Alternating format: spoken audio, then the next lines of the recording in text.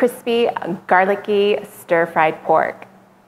Hi guys, welcome back to Thai Caliente. As I mentioned, we are making a garlic pork stir-fry, and in Thai it's called Moo Kratiem. So it is going to have a lot of aromatic crispy garlic, which I'm going to show you how to make. There's just a few ingredients, so this dish actually comes together really quickly.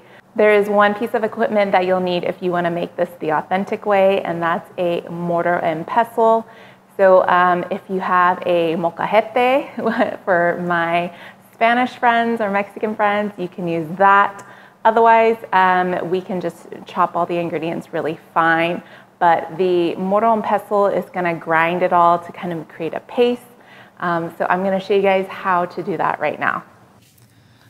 First, I'm actually going to show you the ingredients. So I have about 20 cloves of garlic. I know that looks like a lot, but trust me, it's gonna work. And then I just have the stems of the cilantro. So this is a great way to use those up. And here I have some whole black peppercorns.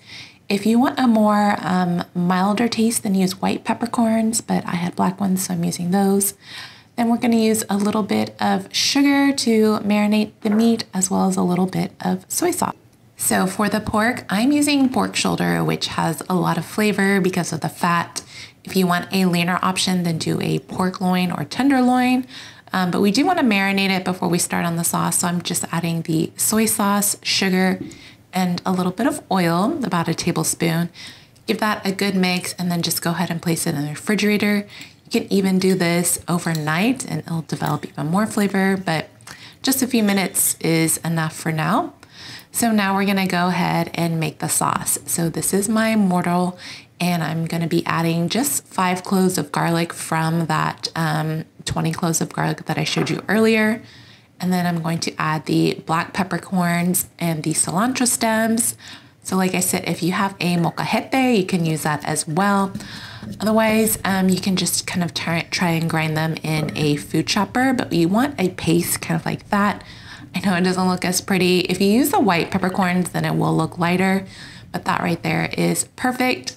So now we're going to crush up the garlic. It's just so much easier to use a food chopper instead of hand chopping all of the garlic together. So I am just going to pulse it. I still want it to be in chunks, so I don't want it to be a paste.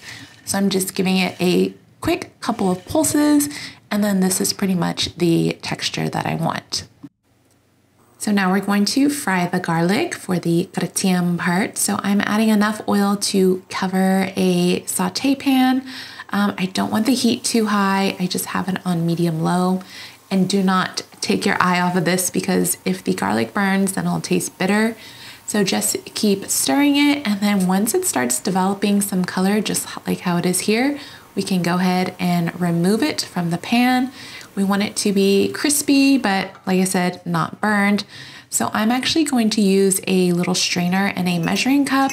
And this right here is perfect. Let it drain off and save this oil. This is like garlic infused oil, and we're gonna use that for our dish. So I'm just going to add a little bit to a pan. And this time you do want the heat to medium high, because we're gonna start cooking our pork. Once the pork is about halfway done, we want to go ahead and add the pounded garlic, cilantro stems, and peppercorns that we did. Also, don't clean out the mortar yet. We're going to add some water for the sauce. So go ahead and combine that. And then for the stir fry sauce, we are doing 1 tablespoon of oyster sauce. You can also do mushroom sauce, 1 tablespoon of low sodium soy sauce, or you can also do coconut aminos or tamari, and then 1 teaspoon of fish sauce. You can add a little bit of sugar if you want it sweeter, but go ahead and wait till the pork is done and then give it a try and see if it needs any additional sugar or soy sauce. So now I added a quarter cup of water into the mortar, and then just kind of swished it around so that way we can have a little bit more liquid in the sauce.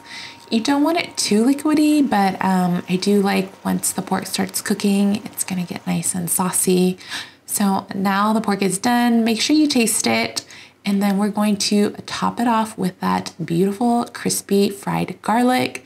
You can also garnish it with some cilantro stems and serve it with some extra vegetables and hot steamed jasmine rice. And it's just such a comforting meal.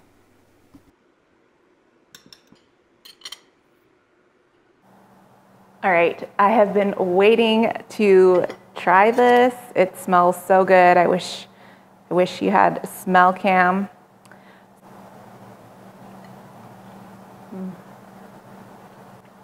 It's garlicky without being too overpowering. You kind of get the sweetness and the saltiness from the oyster sauce and the sugar, and that pork shoulder just has so much flavor. I really hope you give this recipe a try. If you do, please leave me a comment below, or if you have any questions. Thank you so much for watching. Be sure to check out any of my other authentic Thai recipe videos, and I'll see you guys next time. Bye.